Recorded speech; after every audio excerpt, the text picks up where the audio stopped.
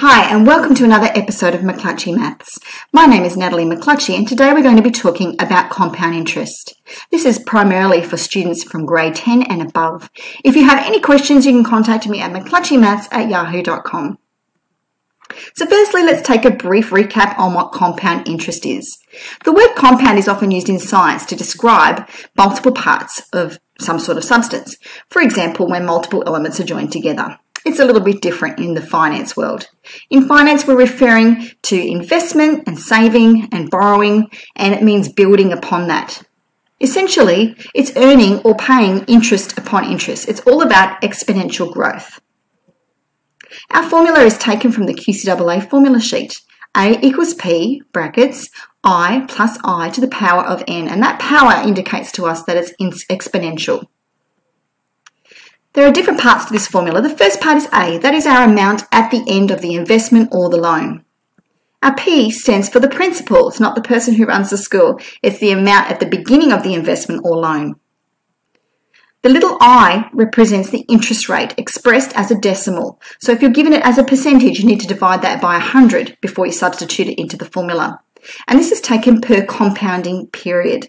Now, I'll explain that a little bit more shortly. Our power of n refers to the number of compounding periods that there are. So you may be asking, what is a compounding period? Well, typically with most compound interest problems that you'll encounter, particularly in grade 10, the compounding period is usually once a year. However, compounding can take place semi-annually, which means twice a year, quarterly, which is 4 times a year, monthly, weekly, fortnightly, daily, etc. If our problem is done as a yearly compounding problem, that means we have one compounding problem per year. For semi-annually, it means we have 2 compounding periods per year. For quarterly, it's 4 compounding periods per year, and so on, depending on our type of compounding.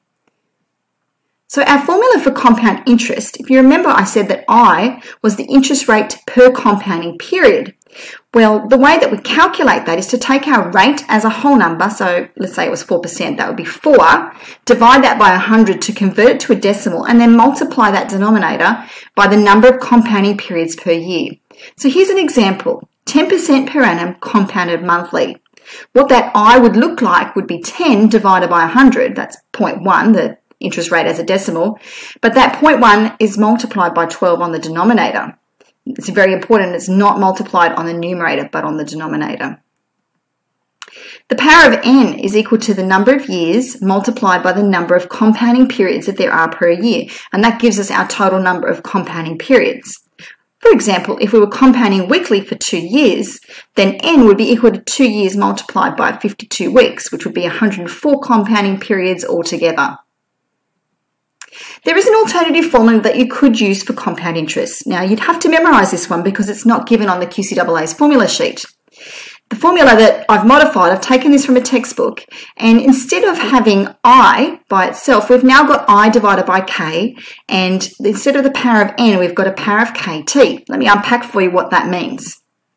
K is our number of compounding periods per year. You can see that's on the denominator underneath I, and it's also in our power.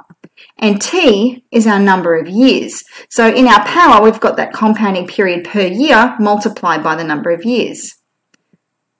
Okay, let's look at some worked examples. In our first example, I'm going to do something fairly simple. We've got $1,000 being invested by Josiah for 5 years. It's compounded at 2.5% per annum. That means we've only got one compounding period. So we can just use the QCAA's formula exactly as it is. So our first step is always write the formula. Second step is always substitute the variables from the question into the formula. We know that Josiah's invested $1,000, that's our principal. The interest rate was 2.5%, and if I convert that to a decimal by dividing it by 100, I end up with 0.025. And n is the number of compounding periods. Well, it's compounded once a year, and it's for 5 years, so n is equal to 5. Now I simply substitute that into the formula. I'm going to have A equals 1,000 multiplied by 1 plus 0.025 raised to the power of 5. Now, my next step is to evaluate what I can on a calculator, but it's very important that I don't just chuck it all on the calculator and press the equals button and write that down. I do need to show some steps of working for my teacher. So the first step of working I've done is to add 1 to 0.025 and raise that to the power of 5. And then I'm going to multiply that by 1,000 in the last step. I've also given my answer in dollars and cents. Now remember, if your calculator gives you an answer, for example, 100.4, well, that means $100.40. Money always has 2 decimal places and a dollar sign at the beginning, so make sure you're expressing and communicating that in the correct way. My very final step is to check my answer, make sure it makes sense, and write a statement. Now, how would I know that this makes sense? Well, 2.5% is a fairly small percentage. So over 5 years, I wouldn't be expecting $1,000 to become a ridiculously large number. So $1,131 at the end of 5 years seems very reasonable. That's a good way to check. Another good way to check is to just go back over your calculations one more time on your calculator. And then, of course, writing a statement at the end that's usually worth half a mark. Let's look at a more complex example, something with compounding periods throughout the year. Worked example 2. Alyssa invests $2,500 for 3 years, compounded monthly at 4% per annum. How much interest will she earn? Well, my very first step again is to write the formula. I could use the QCAA's formula and then make some changes to I and some changes to N and show those calculations. But I'm going to show you using K and T today. So firstly, I'm going to write the modified formula. I'm going to state my variables. The principal is $2,500. I is equal to 0.04, that's the 4%, divided by 100 to calculate a decimal. K is the number of compounding periods in 1 year. Well, there's 12 months in a year, it's compounded monthly, so K is 12. And T is the number of years, which is 3. Now I simply substitute this into my formula. My next step is to use my calculator to simplify this a little bit further. You'll note that I've taken what's in brackets and I've also changed my power from 12 times 3 to 36. So I'm taking it step by step and showing my teacher what I'm doing as I go. The next step would be to evaluate the decimal number and the power on the right-hand side, and then to make a statement that A is equal to $2,818.15. Notice I've now put the currency back on. However, I'm not quite finished. I've found the amount at the end, but the question asks me to find how much interest she earns. Now, if you remember, the formula for interest is A equals P plus I. That gives me the amount at the end is equal to the principal plus whatever interest is earned. So I can substitute in what I know, which is A and P. $2,818.15 equals $2,500 plus I, which is our unknown. If I rearrange the formula, I'm going to find that I is equal to $318.15. And of course, my final step is to write a statement and to check my work. Well, once again, $318 seems fairly reasonable. I've checked that I've got a dollar sign. I've got 2 decimal places. I could also go back over some of those complex calculations using my calculator and make sure I haven't rounded too early, for example. Let's look at another example where we're finding a different variable. In worked example 3, we have Dante who has spent $500 on a credit card and he did not pay it off for 2 whole years. The balance on the credit card was compounded daily, as most credit cards are, and after 2 years, he owed $1,000. Wow, I'm glad I don't have Dante's debt. So what was the interest rate? Well, firstly, I'm going to write the formula, and once again, because I've got compounding throughout the year, I'm going to use the modified formula. Second step, I'm going to state my variables. A is equal to 1,000, P is 500, K is 365, that's the number of compounding periods in 1 year, and the number of years is 2, T is 2. So now I'm going to substitute this into my formula. Notice I'm looking for I, and I is still stated as a single variable on its own. What I've done is, in my next step, start to evaluate this on a calculator. I'm going to simplify firstly my power. 365 times 2 is equal to 730. Now I'm going to divide both sides by the principal, 500, and I'm left with 2 on the left-hand side and 1 plus I over 365 on the right-hand side raised to the power of 730.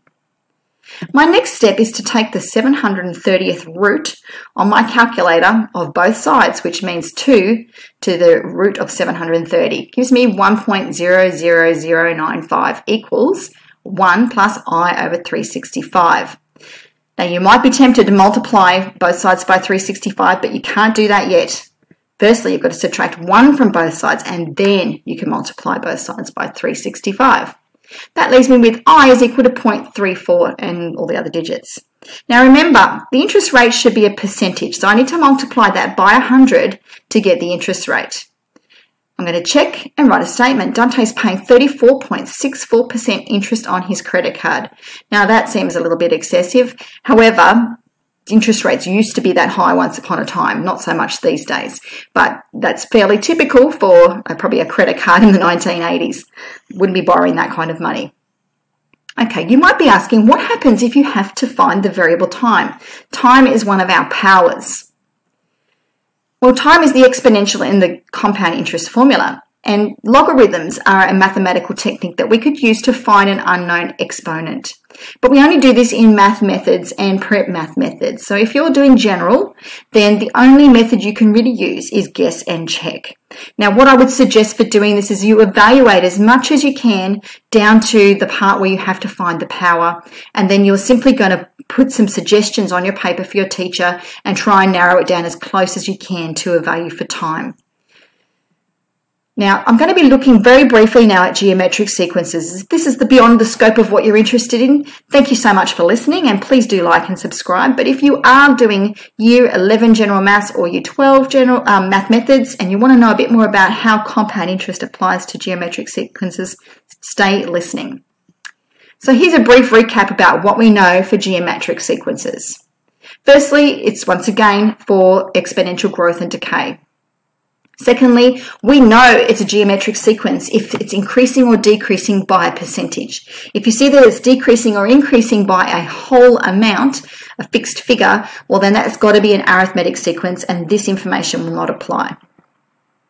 We have a common ratio. This is an amount, a fraction that is multiplied by our first term, and it continues in a series being multiplied by that first term. It could be a fraction or a whole number.